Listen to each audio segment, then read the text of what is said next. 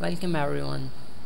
Today I will tell you how to install Windows XP in your system or laptop using USB drive. In this procedure you have to minimum 2 GB or maximum USB. You must have this software. After downloading this software, the download link for the software I have already placed in the description of this video. After downloading this, just double click and you have to just double click on exe file, this one, and it is asking for installation directory. I will recommend to remain this as same and click on install button. Okay, after installing this, just close this one and you have to go to your install directory where you have installed this setup. Okay, I will show you my directory. I am going with this one where here I have installed my setup. Okay, just go to inside the folder PA2 USB and right click on it and run as my administrator. Click yes. Okay, here is my Kingston Data Traveler USB device, which is approximately 4 GB. Okay, after checking this one enable disk format, you have to check here quick format and enable LBF at 16 and drive level if you wish to remain the same, and you can type your own. Just click on start button. It is asking to continue. Click yes button. You are about to repartition. Click yes. Okay, format has been successfully done. Click OK, and now you can close this small window. Just click close and you may close this too. Now you have to go to my computer and remember your USB drive letter. Mine is N. Your might be different than this one. It might be H or I, J, K or something else. Mine is N. I'm remembering this one. Okay, minimize this and you have to go to the CMD command prompt mode. Okay, just run as administrator. Click yes. Okay, here it is. You have to just type cd dot dot enter again, cd dot dot enter. You have to back up to the drive C. Okay, where I have installed my console. Type cd space and use tab button from your keyboard to find the console. Okay, here is tab slash and again use tab and you can find bootsact. Just click on enter. Okay, just click enter from your keyboard and now you have to type bootsact space slash nt52 space drive letter. Mine is N. I have typed N. Your might be different. You can type J, K, L, M and whatever you have. Okay, after typing this, just close this one. It doesn't matter. Improving the color scheme.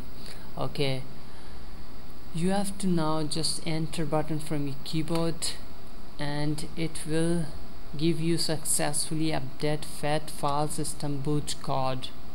Boot code was successfully updated on all target volume. If you will find here in any kind of error, it means you did not done the previous steps well. You may recheck the previous steps. Okay, now you have to type cd dot dot enter and again type cd space and use tab button to go to USB underscore prep prep add. Just click enter from just press the enter button from your keyboard, and you have to again type USB, sorry, it is USB underscore prep 8. Okay, type these words again. Okay, after typing these words, just press enter button from your keyboard. Okay, press any key to continue, press any key. Okay, here you have to do the following step. I'll show you. Now you have to insert a Windows XP disk in your DVD or CD-ROM. As I have already inserted Windows XP Suspect 3 CD through ISO. Okay, after inserting the CD into your drive, just type 1 from your keyboard. Okay, after this just press enter. It will ask the source Windows setup folder, and I will select this one. Drive I is my Windows XP setup Suspect 3. Okay, I'll click on OK button. Here you can see drive I. Now the second step is change virtual temporary drive currently T. If currently T is assigned in your system, as I can check HIJKLMN, there's no T available in my computer, so I'll remain T as default. If you have currently assigned T as a directory or as a drive, you may change this letter by doing this one, type 2 and type the drive name. I will type as T because T is not currently assigned.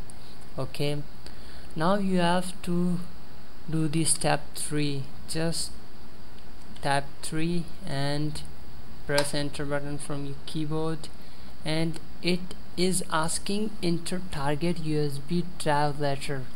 As I have told you, my is N. Here I can show you, this is my N drive letter. I will go for N and enter. You might be different. Okay, here you can see the N.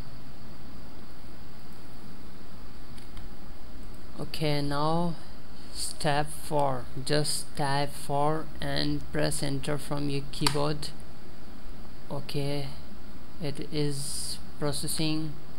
Wait until it complete and it will give. Okay, proceed with format, yes or no. Type Y and enter. Press enter button.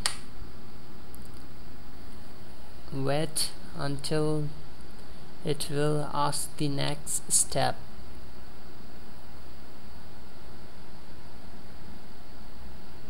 Okay, it is asking for press any key to continue. Okay, just press any key from your keyboard to continue.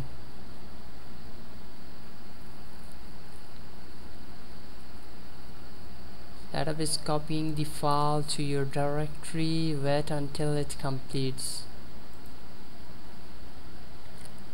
It will take couple of seconds or minutes to complete.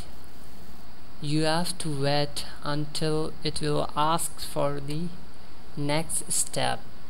You do not need to close this, just wait and watch. Okay, making of local source folder. Press any key to continue. Press any key to continue from your keyboard. Okay, it is copying, just wait and watch.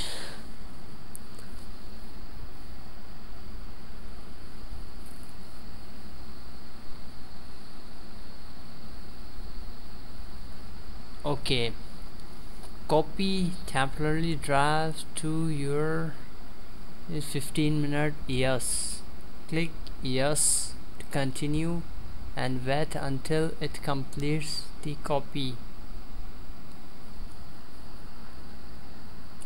You have to wait about 10 or 15 minutes. Okay everyone, the 15 minutes have been completed. I have spent my 15 minutes, and after receiving this option you have to just click on yes button. Okay, wait until it will ask for something.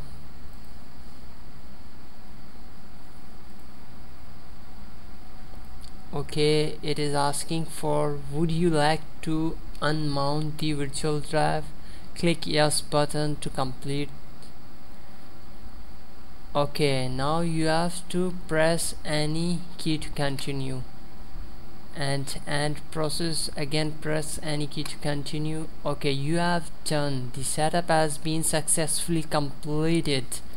Now you have to do the one step that here is USB XPCD.